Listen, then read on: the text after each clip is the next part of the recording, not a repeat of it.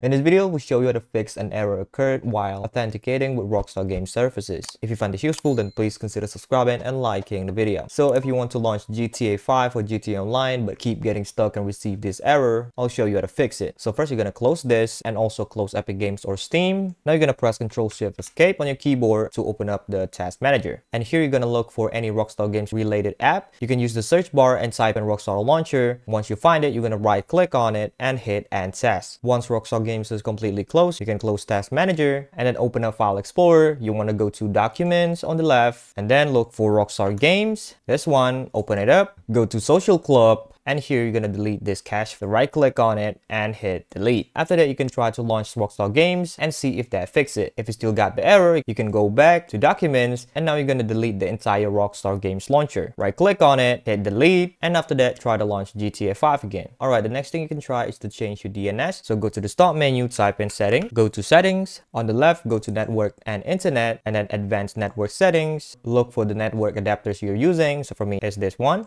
Expand it and click on Edit. Now here, look for Internet Protocol version 4, hit Properties, and then you're going to use the following DNS server addresses and type in 1.1.1 for the preferred DNS and 1.0.0.1 for the alternate DNS. Hit OK, and you can close it. After you do that, you can go to the Start menu again and type in CMD, open up Command Prompt, and here you're going to type in ipconfig/DNS. Press Enter, and now you can try to launch GTA 5 again. Alright, if that still doesn't work, go to the Start menu again and then type in Windows Security. So this one, open it up. Now here, go to Virus and Threat Protection. Under Virus and Threat Protection Settings, click on Manage Settings, scroll down, under Exclusion, click on Add or Remove Exclusions. Hit Add an Exclusion, select File, go to Rockstar Games Launcher and highlight Launcher.exe. If you don't know the path, you can search Rockstar Games Launcher on the Start menu, right click on it and hit Open File Location. Right click again and Open File Location again, and you'll go to your Rockstar Games Launcher folder. Once you find it, just hit Open, and now add an exclusion again. This time select Folder and then select the entire Rockstar Games folder. Hit Select Folder and you're good to go. Now you can try to launch GTA 5 again and you should be able to launch it.